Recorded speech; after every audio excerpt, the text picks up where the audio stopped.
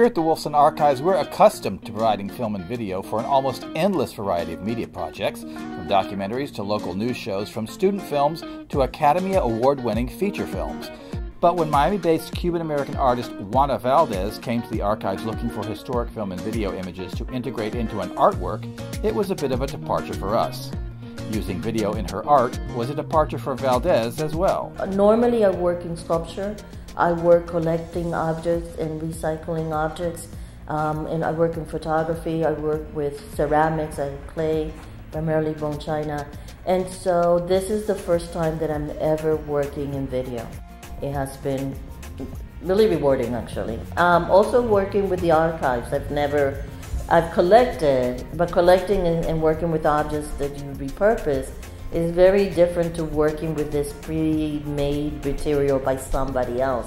And so that's been an interesting find for me. It's like the little jewel in the cavern that I was not expecting. Once I started to work with video, I was interested in bringing these three ways in which we're accustomed to seeing image. One are these older CRT TVs, which kind of epoxy and square, and the format is 4:3 ratio, and so it's a very different from the format that we're getting used to now. You have the new video, which I sort of directed and produced myself and then work with editors. And then the monitors on the back really begin a new investigation of the possibility in working with signage video. That is also new. I've never done that before. So I'm really excited in terms of what that possibility opens up.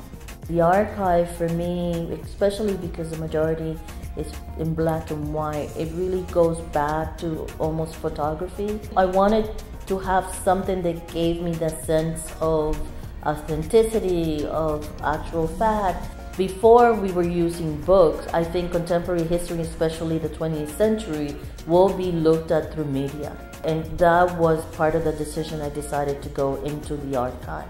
The moving image has the ability to captivate people a little longer.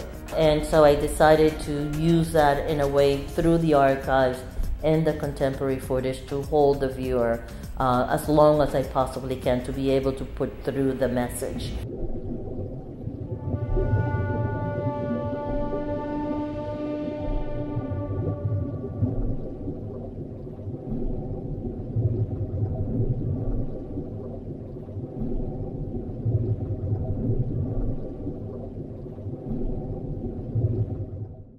I wanted to focus on what it has been like through the media for Cubans to be arriving in the United States and how the media had chronicled that experience. In the video that I produced over last year, we did it partially in Juneau and in Jupiter, that takes you from beginning to end of what the journey would be for someone migrating from through the sea. It's a little bit exaggerated because for a lot of the Cubans who come, they really don't have anything to bring.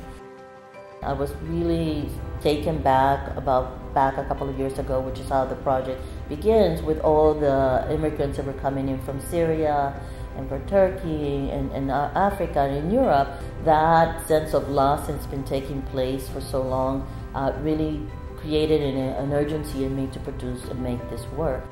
Did you find everything you were looking for in the archives? I found a lot of new things. I found what I was looking for. I found a lot of new images. I didn't know that they had already begun to record like the revolution here in the United States, and especially in Miami.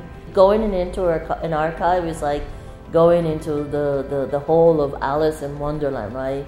You just go into one place and it leads you to another room and another room and you could stay there forever.